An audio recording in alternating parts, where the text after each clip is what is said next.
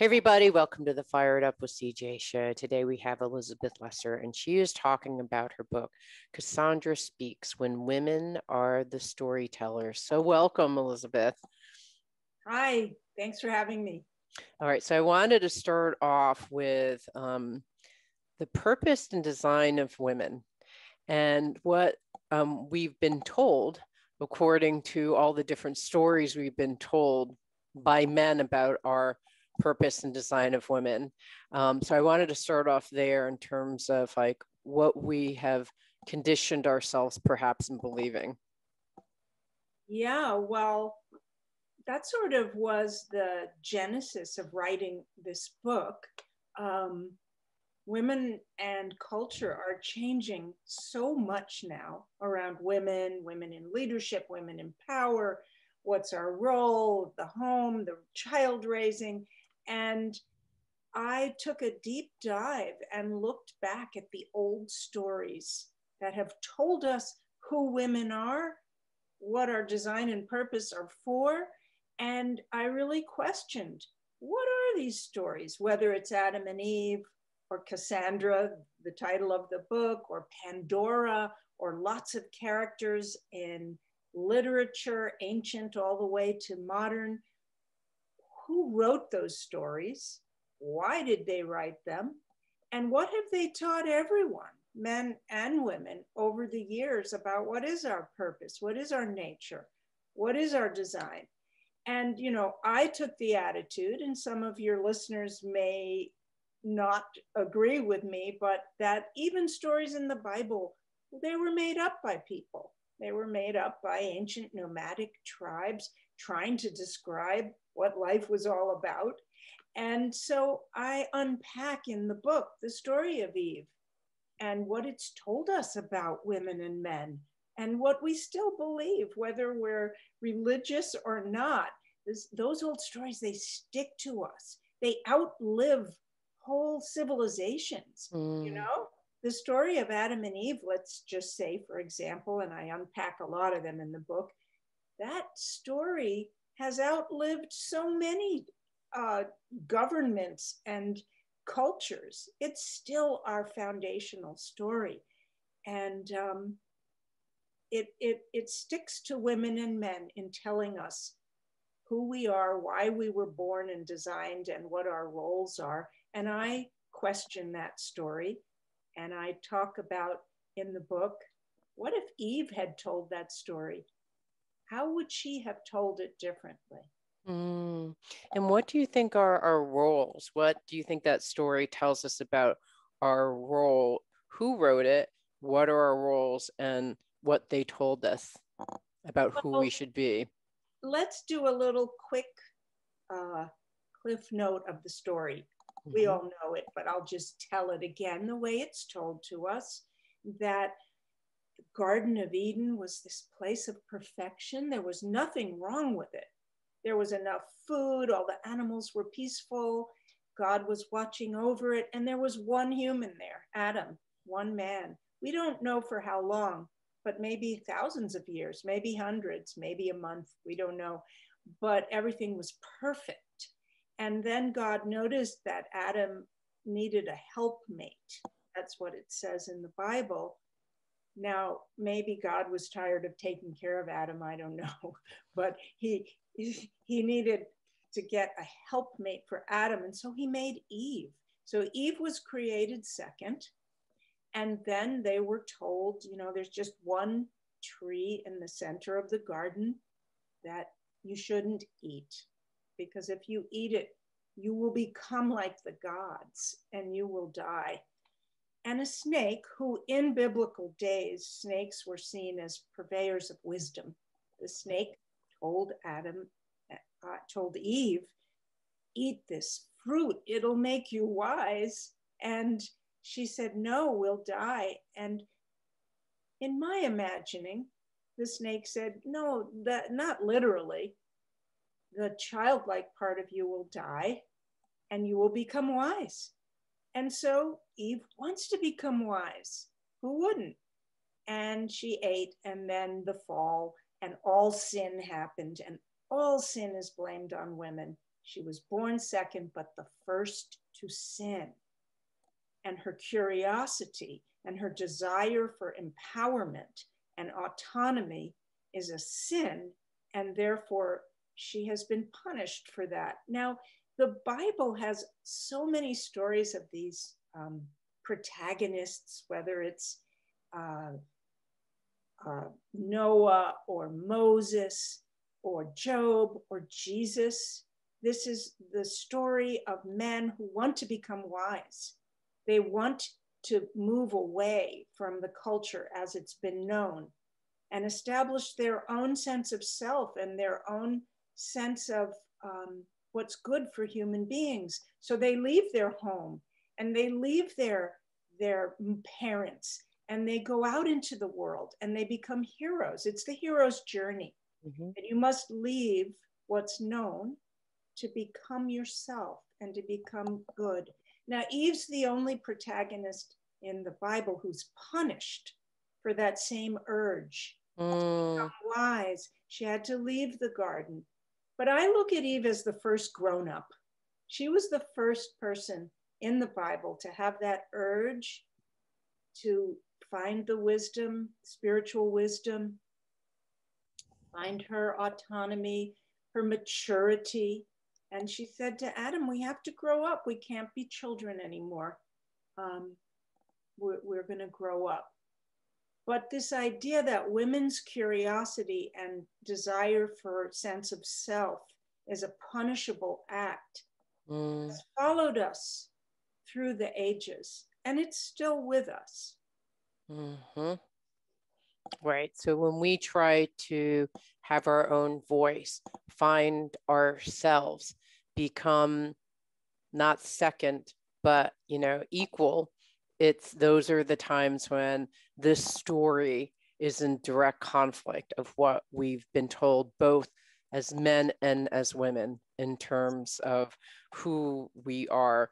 And so as a role, I guess our role is to, in this story, I'm following the story as we are second, we are sinful, and our desire of self, finding ourself is a punishable act. It's sinful, and so we should just find our place, be quiet. Right, be quiet. And this isn't to say all men are keeping women down. That's not the point of the book at all to me, because I think we all suffer from the same things, men and women. And so for women to work on finding our voice, that's our job. That's our job. Nobody can give it to us. And nobody can free us from this story. We have to free ourselves first. I am worthy to want to have my own voice.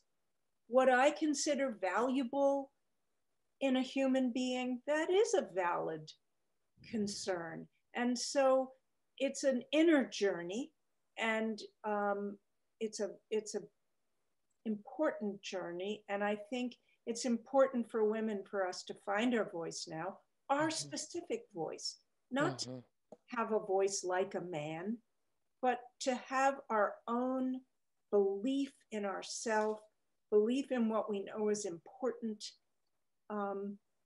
and to find a way to say it in such a way that we're heard and believed and valued. And what do you think these stories do to us in terms of how it makes us, you mentioned in the book, either self-doubt or overthinking. And you actually, as part of one of the co-founders of Omega Institute, have this woman leadership program, which you had founded. And so you have many women coming in and exploring women in power. When you've been sitting through the sessions, or what have you found is the overthinking or self-doubt that a lot of women share? Yeah, well, you may have heard the word, the imposter syndrome, and of course men can suffer from it, but all the research has been done that women suffer from it much more. This sense, like, let's say you're in a meeting at work And this voice in your head is like, well, I don't know quite enough to speak, and those people might know more than me. And it's sort of whatever comes out of your mouth comes out sort of like an apology, like saying like, well, I haven't totally researched the whole thing, but maybe. Meanwhile, a man who knows perhaps less than you do is busy mansplaining away. And us digging deep within and knowing what we know is enough. And working on that sense of constantly doubting ourselves is just as important to me as changing structures. I mean, changing structural reality is so important, but so is changing these voices that live in our head that tell us we're not smart enough, we're not trained enough, we're not good enough, and working on knowing our inherent worth and goodness.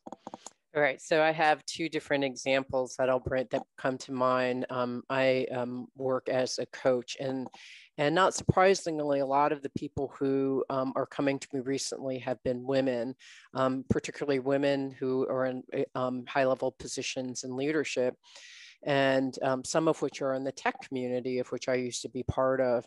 And I see these two extremes that are being played out in meeting rooms. There's either, and I understand the reasoning for both, but I don't know if I have the answer necessarily. And I don't know if we can even come up with an answer, but these are the two extremes. So I was at Microsoft, and sometimes with rooms where it was me and 39 men in a room from the dev teams, and getting a word in edgewise was like very hard. So you would have to like push yourself out. It's almost like, you know, I'm imagining merging onto a really busy highway, and you just like put the gas on the pedal and hope you don't crash into anyone. You know, and so there are these two approaches. And because I'm from the East Coast and I was a Boston driver, there's this kind of like, just put the pedal on the metal and like say what you need to say, and, you know, be strong about it, and like say it with authority and a sense of like warriorship, you know. And so I was known as kind of, you're very intense. You're very intense. You scare me. Okay, so this is what happened for me in that world when I was in my 30s, a long time ago. Now come along this woman that I'm coaching in, she's also in her 30s. She's working in high tech, still like 30 years, you know, 20 years later, she's in high tech, and she's having the same kind of situation. And her approach is, well, I'm wondering whether I may be wrong, but I'm wondering, you know. And so she has a sing-songy voice, always like a statement is made up as a question, you know, and she's now being told that's also wrong because you sound weak. So you have these two extremes. And, you know, I often have a tension between seeing these two extremes and then hearing the research. So there is some research with how women have to behave in the workplace. And this research had found that men have gender expectations. And so when women don't follow those gender expectations and they talk as if another man would talk, it's not received well. However, if you talk in this kind of sing-songy sort of way, also not accepted. And so you have to kind of know which of these two personas you're supposed to bring up at the right time. And then basically when it was demonstrated to me, the ideal approach, it comes into like this heartless autocrat, you know. So I'm a little bit at a loss to like wonder what is the right approach, having experienced and seen both approaches. So what's your thought on this? Well, first of all, you described it spot on. I don't think there's any woman who has been in any industry who's not experienced that. Now, maybe there are some, and maybe for some, it's not as conflictual, but it was the story of my life even in an industry, an educational industry where you would think it would not be Yeah. a warriorship. It has been. You know why? Because of the old stories. We are dragging with us, all of us, men and women, we are dragging archetypes of what it means to be a hero, what it means to be a leader. There's really only one way. And those expectations were created years ago, whether it's the hero journey story, heroism and leadership.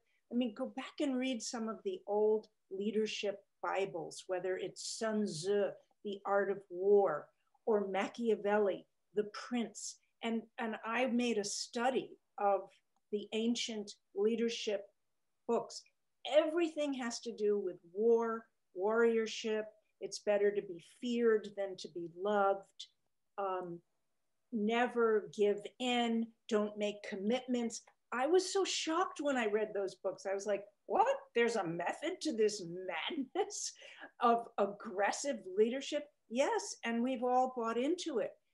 Women have too. You know, there's a beautiful quote from Nietzsche, the German philosopher, who says, be careful when fighting monsters, you don't turn into one. And so those of us women who want to get into leadership, you know, the urge to be a leader and to have power, it doesn't have to mean you're an egocentric dominator. We all want to make a difference in the world. So that urge to want to make a difference brings us to the table, and then we turn into the very person who isn't making a difference. So how do we do it? Well, I could go into that at length if we have time right now, because it's what I have studied over the past 10, 15, 20 years. How do we do power differently? Okay, perfect, because that is the next segment that I want to talk about. We have been talking, that was a perfect segue. It's almost as if we practiced this, which we didn't. I have Elizabeth Lesser here, and we're talking about Cassandra Speaks, When Women Are the Storytellers. Thank you so much.